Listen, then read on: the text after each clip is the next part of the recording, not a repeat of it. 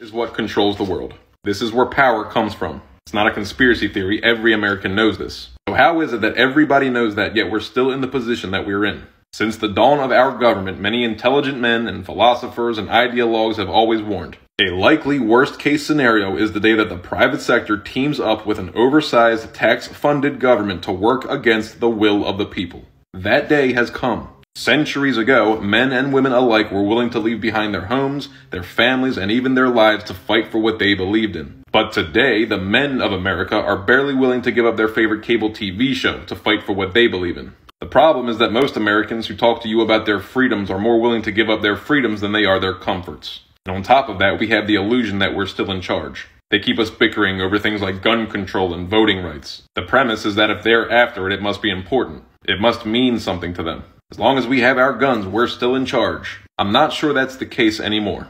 If you were going to attack America, you wouldn't do it with bullets and bombs. Instead of attacking the physical, you would attack the mind. It's happening in the palm of your hand right now. And as long as Americans are willing to give up their freedoms before their comforts, we are not in charge. The change necessary to save this country and the people of it is not going to happen on the Senate floor or in the Oval Office. It's going to happen at your schools, at your bars, at your dining room table.